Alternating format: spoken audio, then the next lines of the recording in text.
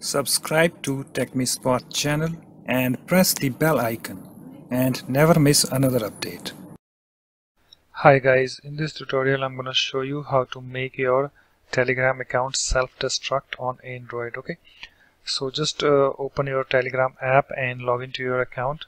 I'm already logged in, and after that just tap on these three bars at the top left, and after that tap on this settings, and here we have the privacy and security.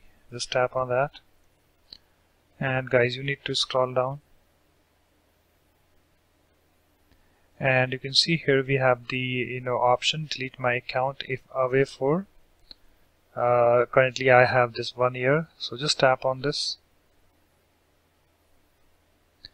and here we have the option account self-destructs 1 month, 3 months, 6 months, or a year.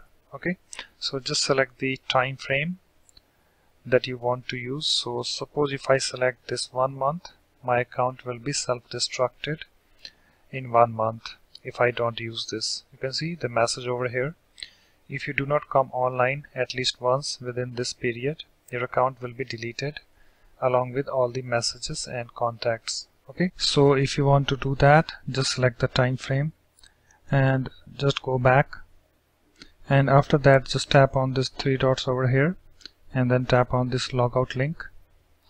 Okay, and here we have the logout link. You can see logging out deactivates all secret chats, so just tap on this logout, and here we have the message: are you sure you want to log out? Note that you can seamlessly use Telegram on all your devices at once.